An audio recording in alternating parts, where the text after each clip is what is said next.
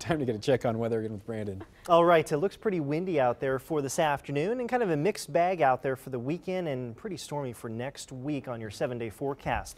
37 degrees is your current temperature. Calm winds now all less than about 5 miles per hour. A good looking sunrise, and it should be a great looking sunset as well. But again, those big changes on the way for next week coming up on your 7-day forecast. Those temperatures now from the 20s to the 30s to close to 40 degrees in Eufaula. It's definitely a cold morning for our viewers around Bartlesville at 27 degrees and 28 in Coffeyville. So the combination of a dry air mass today, those dew points from the 20s to the 30s, and those gusts upwards of about 30 miles per hour, a red flag warning has been posted to the northwest of Tulsa around Pawnee and Osage counties until 7 o'clock tonight. Mixture of clouds and sunshine out there for today. Those high thin cirrus clouds moving in from the west, but it looks like a pretty good looking day despite the wind increasing out there for this afternoon, sustained out of the south between about 10 and 20, those gusts upwards of about 30 miles per hour, decreasing the wind all over again tonight to less than about 10 miles per hour.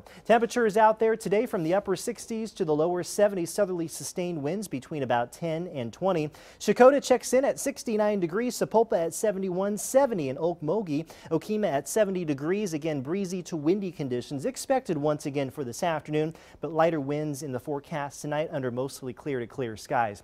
Here's a look at your latest 7-day forecast. Lower 70s for the weekend. You can see on Sunday a slight chance for showers and some isolated thunderstorms. The chance only at about 20%.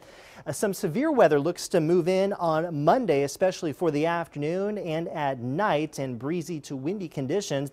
And pretty stormy out there continuing through Tuesday and Wednesday. Lots of rain showers and those cooler high temperatures from the low to the mid 60s.